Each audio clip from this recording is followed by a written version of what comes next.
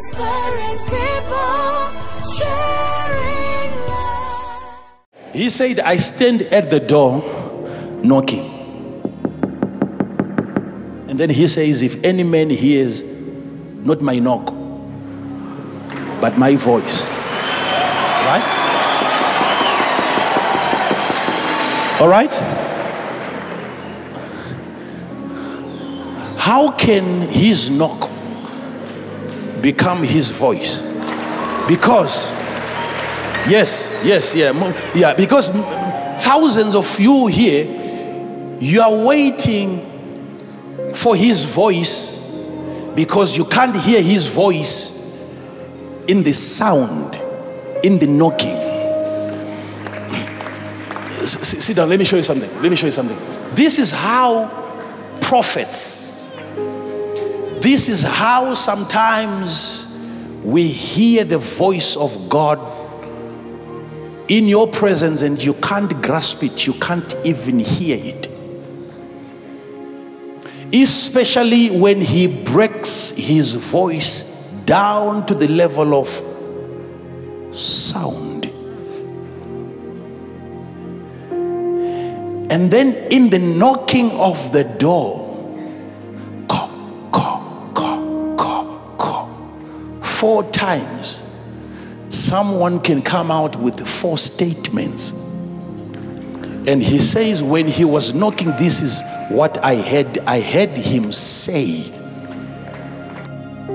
It's a lifestyle. I'm trying to help some of you people here, because the voice that you're waiting for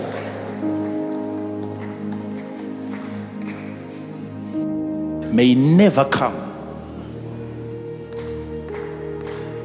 Can you be able to hear the knock and hear his voice?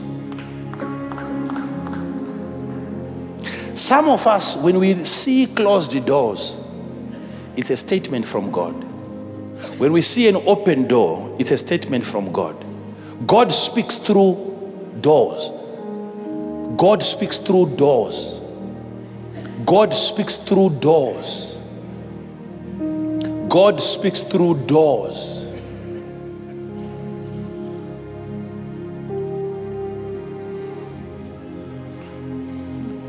Something that you know has never happened, brand new tires. You have a flat tire. You are rushing somewhere. You have prepared yourself, ready to go. You get into your car, the tire is flat. You take the spare wheel, put it there, it gets flat. And you keep fighting because you want to go. You cannot hear the voice of God in the knocking. If God can give you only 2 things, the door and the sound, call, can you hear his voice in the knock? Why am I being resisted in this area like this? Is it God or it is the devil? You have to interpret that. Can't you see the guy, the man that you keep forcing and you keep calling and you keep texting and he's not responding? Can't you hear the knock? That the knock is the voice of God. If your relationship at this stage is already boring,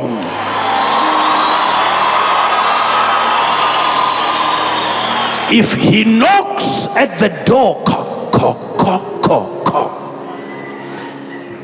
can you decode that? Can you attach words to the sound? If I stand at the door and knock, whoever shall hear my voice, his knock becomes his voice.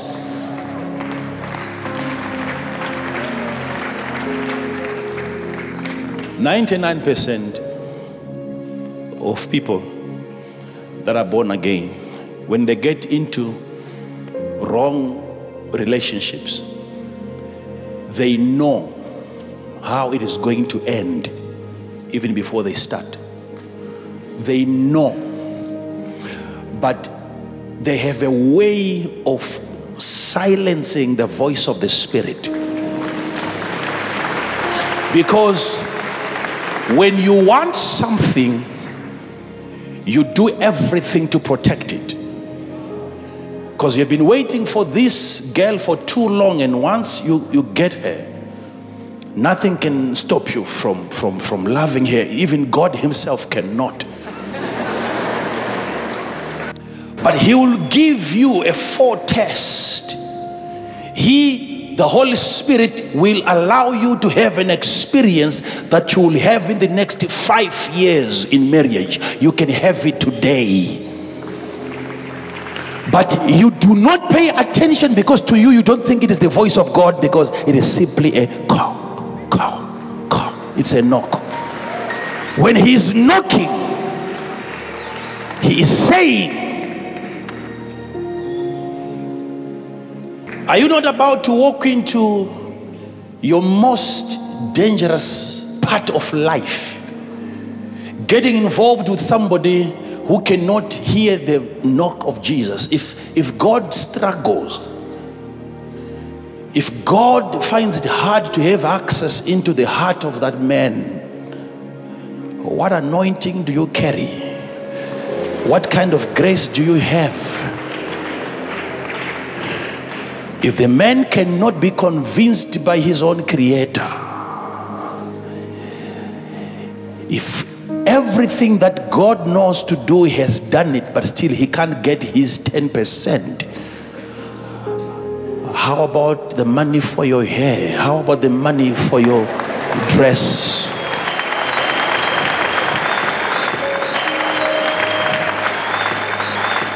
Because you are not going to be the first girl to knock the same door.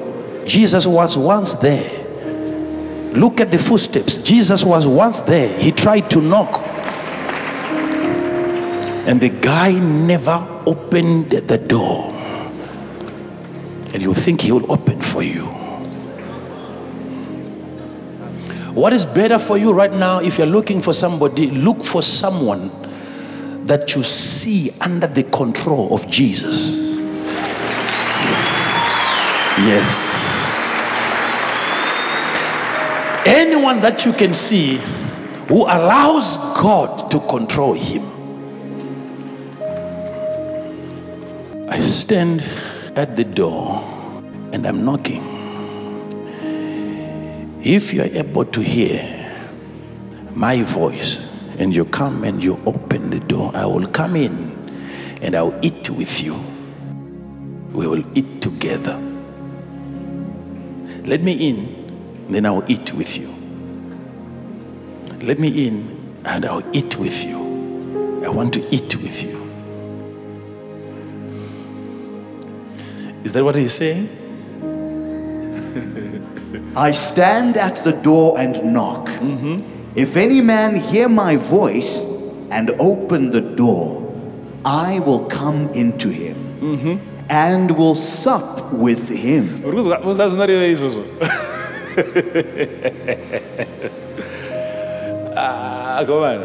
Ukandipa mvumo ndikapinda ndinodya newe ndochokutanga. Kana tapedza zvako todi. And he with me. When I come in, I will feed on your stuff. This is why when God comes into your life, he is so lenient, he is so patient. He seems to be believing even things that are very wrong, your beliefs, he doesn't challenge them on the word go. He comes in, he moves slowly with you at your level of unbelief. He doesn't leave you because you are doubting him. He doesn't leave you because you've got little faith. He comes in and he operates at your level. I will eat with you. I will come in as God and act like you and talk like you and behave and bless you like at your level. But when we have exhausted you, then you will join me. Then you eat the food that is at my level. There comes a moment when you have to graduate. How shall reduce to your level of understanding and operation? What exhauster means it's and then you begin to sup with him now. I have got life forevermore.